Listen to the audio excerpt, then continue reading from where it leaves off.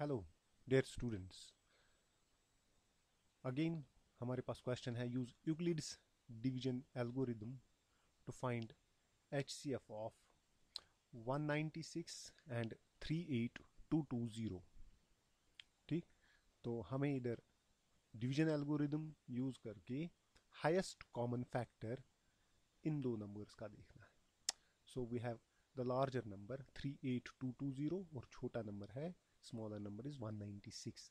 हम इधर एक रफ वर्क करते हैं, दैट इज 38220। इसको हम डिवाइड करते हैं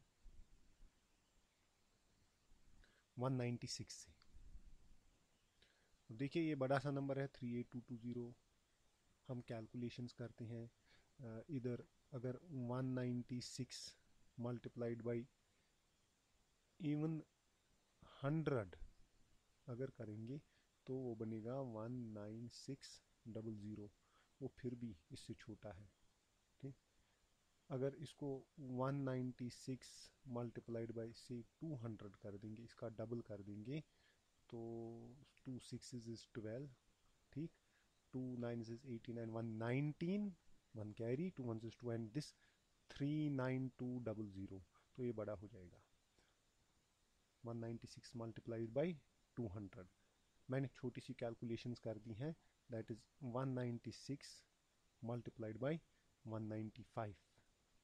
ये जब सॉल्व करते हैं we get it 38220, complete division.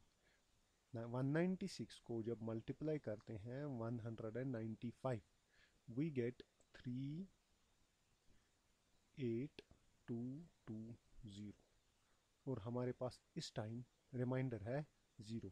इस सेटअप को हमें लिखना है डिविडेंड, जिसको हमने डिवाइड किया, that is 38220 is equal to, हमने डिवाइड किया 196 से तो डिवाइजर है 196 multiplied by coefficient. The coefficient is 195। ठीक, और हमारे पास रिमाइंडर रहा 0।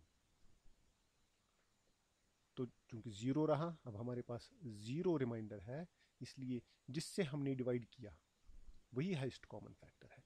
Therefore HCF, highest common factor between these two numbers, is 196.